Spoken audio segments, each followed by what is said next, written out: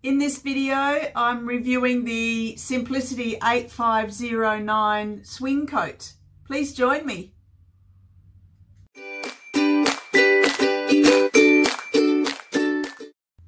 Hello and welcome to Sewing Seams with Deb.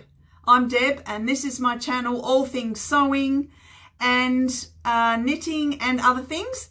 And today, or in this video, I'm looking at the 8509 Simplicity 1950s vintage pattern and the short version of the swing coat that I made. And so I'm just going to talk you through what worked and what didn't work for me. So I found this to be a really simple pattern with a few new techniques that I haven't done before. The pattern itself is a rewritten vintage pattern. You see the original one there. And they've redrafted it to be more modern day. So I did version B, which is the shortened coat and the 3/4 length sleeves. I did not turn the cuffs up though. So I'll just show you this short video, which shows me wearing the finished garment, and you'll see that it's got bound buttonholes. It's got 3 buttons, although I only do up 2 of them mostly, and it doesn't hang as well at the back as I would like. I'm not exactly sure what I could have done to rectify that. The pockets turned out amazing, the welt pockets. So I'm very, very happy with that. I'm very happy with the alignment of the pattern matching. I feel that that worked out really, really well, which I'll go into a little bit more. And so overall, and the lining's a bit of a, it sort of matches, but it's just a lining that I bought from a Indigo shop in Melbourne last year. I made this garment in 2022, so last year. I really took my time. I remember that it took me about a month in between other things, so I just did a little bit by little bit. It's actually a wool mix, and I bought the fabric from Spotlight. So the Spotlight fabric was on special the winter before, at the end of the winter, so I bought that and some other, which I've still got, and that I haven't used yet. But you might have noticed in the shops that this type of tartan fabric is really in this season, so I'm a little bit before my time, so I'm really pleased about that. So I did do a sample of the buttonhole, which I've got here in my little booklet, and I've kept the sample. So the bound buttonhole, I had a practice of that. When I did the final garment, I changed a couple of things. When I did the welt pocket and the bound buttonholes around the edges, I used the inside of the fabric, which is the rougher side. So one side is rough and one side is smooth and fluffy. So I couldn't work out which was the right side and which was the wrong side. So I decided to go with the fluffy side is on the outside. And so when I did my practice of my buttonhole, I did it all in the same right side facing out.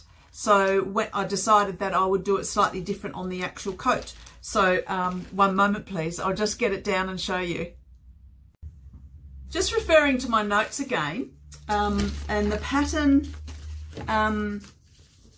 working out my sizing according to the pattern, I fall under the size 14, the 36 bust, and the waist 28, that's inches.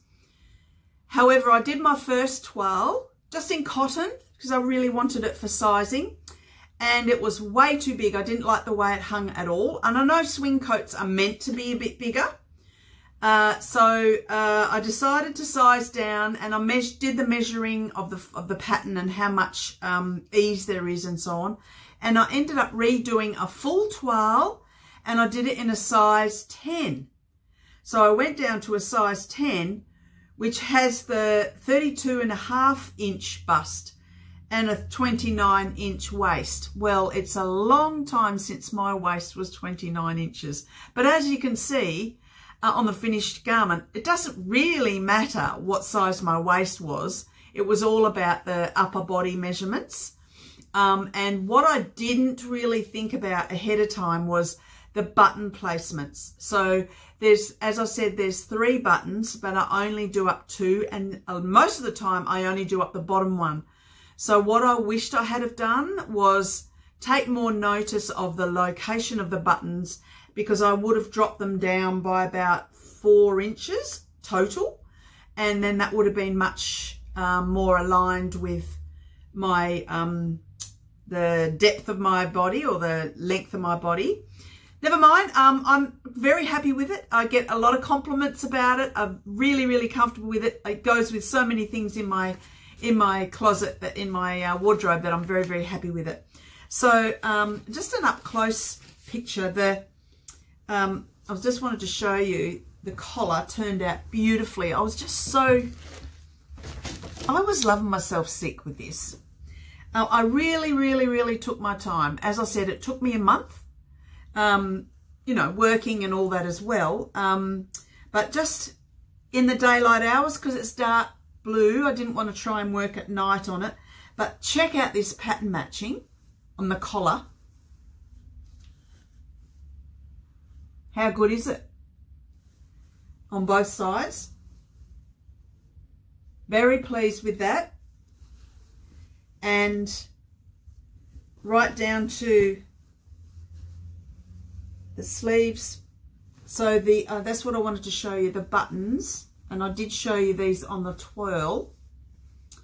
You see the buttonholes, how it's got the, you might not be able to see that very well, the furry bit is on that right side, and then I've got the non-furry side as the binding, just there.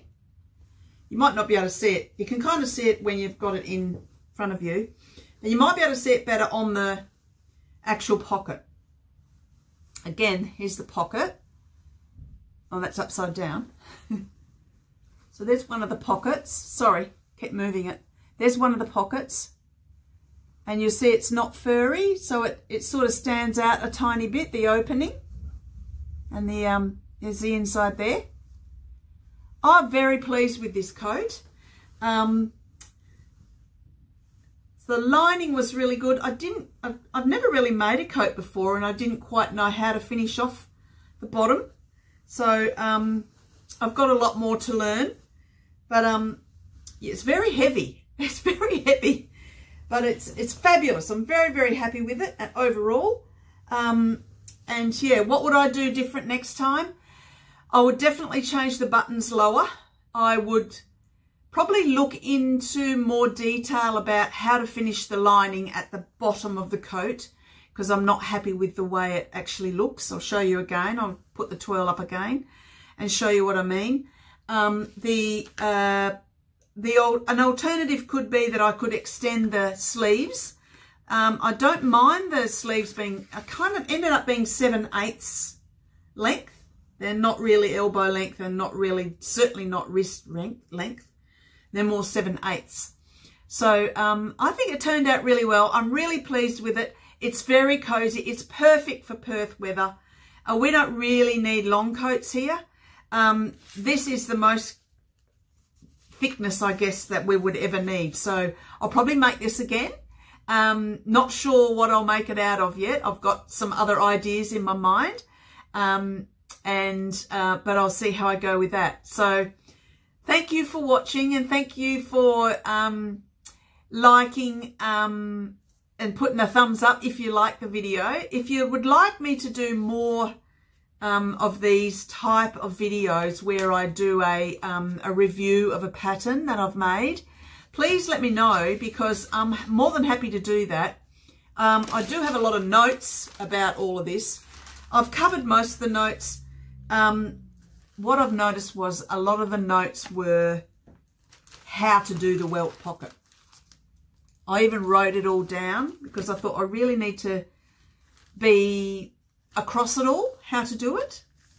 So, okay, so that's it for today. So thank you for joining me, and I shall talk to you next time. Happy sewing, stay well, bye for now. Bye.